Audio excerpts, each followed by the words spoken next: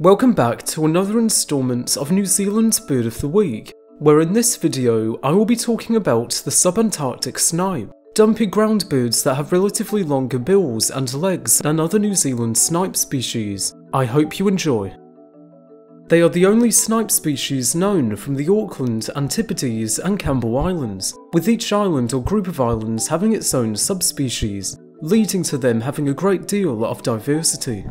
As mentioned earlier, they do have quite long legs and bills, which could be an adaptation to their more windswept and cold environment, as since soil in many areas would be more solid due to frost and cold temperatures, this would help them better able to reach food. Their coloration is similar to the much smaller Chatham Island snipe, also with them possessing a shorter bill, with Snares Island snipes being darker overall and being stockier.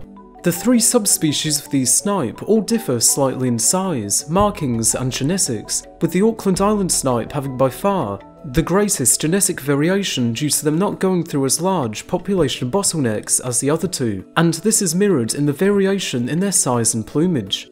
The Antipodes Island snipe are darker than the Auckland Island birds, and their plumage is also more yellow than all the other populations, especially ventrally.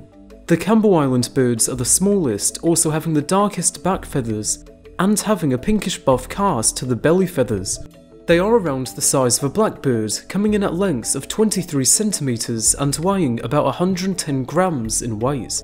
They are found throughout vegetated areas, including tussock grasslands, shrubland and low forest, preferring dense ground cover, and probing around for a range of invertebrates.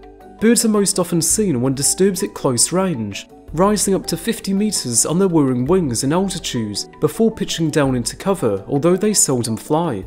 Their breeding is poorly known, although what is known is still very interesting, with them having nests that consist of 1 to 2 eggs, with incubation being shared, and it is also likely that each adult cares for one chick independent of its mate, as almost all family groups encountered are usually that of a single adult with a single chick.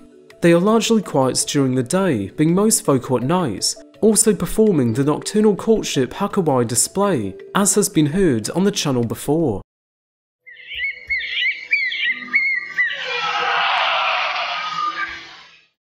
The sound is made by vibrating their tail feathers as they dive at high speeds, with the damage on their tail feathers being readily seen on birds in the hand. They are relatively tame, and because they nest on the ground, they are at a high risk of predation by mammalian predators. They are absent from the main Auckland Island, where feral pigs and cats continue to persist, and were also eliminated from Campbell Island through Norway rat, and were also made scarce on Enderby and Rose Islands in the presence of cattle, rabbits and mice. When these animals on the latter were eradicated, they quickly became more abundant, and it goes to show how pest control can help these birds out.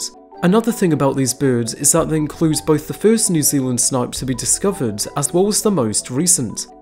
The Auckland Island subspecies was discovered on Enderby Island in November 1840 during the Erebus and Terror expedition under Captain James Clark Ross. The Campbell Island subspecies on the other hand was not known to exist before a chance discovery on sheer-sided 20-hectare Jackmart Island in 1997. Which after the eradication of rats on nearby Campbell Island in 2001.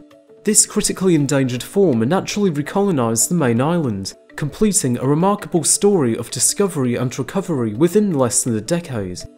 Few estimates have been made on their population, although one from Adams Island in the Auckland Islands group is likely to hold tens of thousands of birds, based on recorded densities of at least 4 birds per hectare on other islands. Hopefully then, this increase will allow them to continue to survive well into the future, and that someday their descendants may be reintroduced back to the mainland to replace the now unfortunately extinct South Island form. And with that, I thank you for watching this instalment of New Zealand's Bird of the Week. For next time, you are now able to vote for the brown teal, the largest and only flighted member of the 3 brown plumaged teals endemic to the New Zealand region, which were once widespread but are now currently endangered. With that, I'll see you next time, whenever that may be.